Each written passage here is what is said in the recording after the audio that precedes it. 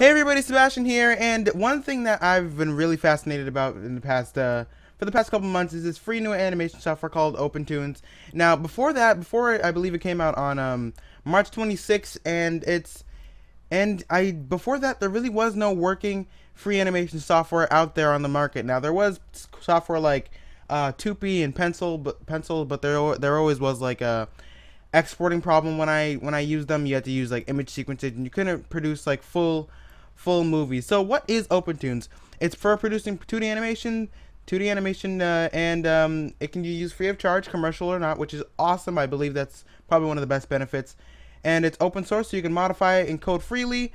And they aim to create a new platform for academic research and frontline animation production. Now, I'm not affiliated in any way with OpenToonz, but I find that the fact that a free animation software needs to be shared on the internet, and it's just, this is just so great. Now, as you can see, all this stuff that they created with it, wavy distortion. So let me just get into the software.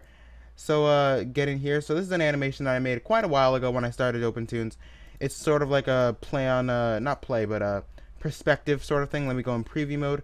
So as you guys can see, I'm pretty much familiar with this software, so I'm going to be trying to let out some tutorials for you guys, because it's very, the learning curve isn't exactly as easy as some other softwares, as I would say. So as you can see, it's just sort of like a perspective thing that I made a while ago.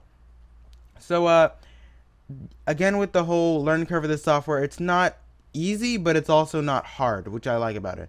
So you can get pretty far with just like a couple basic instructions, which I will be covering in other videos.